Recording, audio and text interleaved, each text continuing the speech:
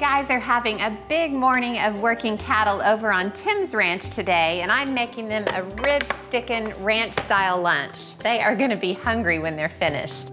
To go with the ribs, I'm making twice-baked potato casserole. It's pretty much everything that's wonderful about twice-baked potatoes, but in casserole form. Now, of course, twice-baked potatoes in any form have to have bacon, so I fried up a bunch, and I just need to chop it up. You know, you can use store-bought bacon bits for twice-baked potatoes, but I think nothing is like bacon you fry yourself, particularly when you're cooking for cowboys. They detect things like this. They might run me out of town if they find out I used artificial bacon pieces. Okay, I got the bacon all chopped. I'll let that sit for a sec. Now I've got to add a lot of butter to this casserole because I baked a lot of potatoes.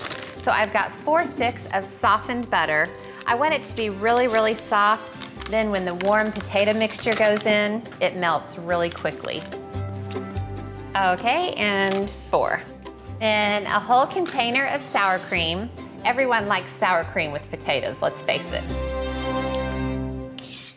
Okay, now for the potatoes. I've got 16 big baking potatoes, and I rubbed them in a little bit of vegetable oil and then baked them at 400 for about an hour. They're nice and tender, very hot.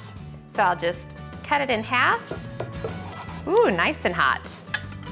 And I'll use a little towel so it won't be too hot in my hands.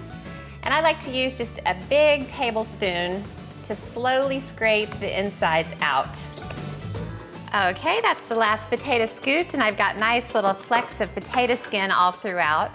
So now I'll season all of this. It's a lot of potato, so it needs a good amount of salt, and of course, plenty of black pepper.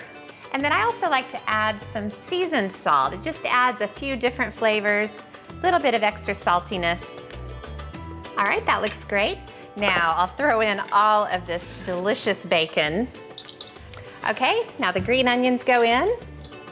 I also grated a lot of cheese, a couple of cups of cheddar jack, and I'll sprinkle that over the top. And then I definitely need some milk in here so that everything will mix together well. So I'll just pour in a couple of cups of milk.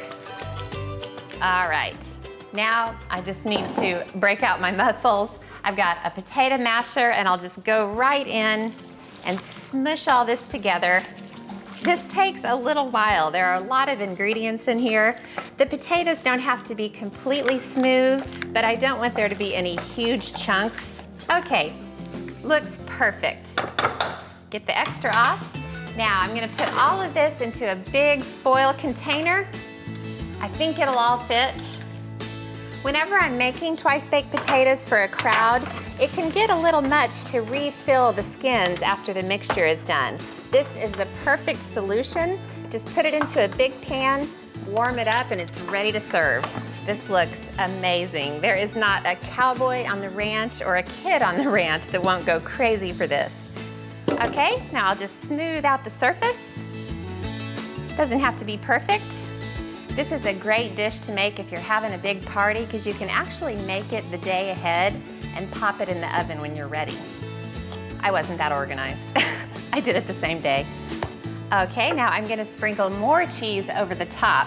The potato mixture has plenty inside, but I like for the top to have a nice layer of melted cheese. This is cheddar jack, but you can use all cheddar, all jack, or you could do pepper jack. That's always delicious too. Okay, now this just needs to go back into the oven for about 30 minutes until it's warmed through. Cheesy, twice-baked potato casserole. Here are the ribs. Did you guys work up an appetite? I think everybody did. Todd, you want some potatoes? What's up? And get the good stuff.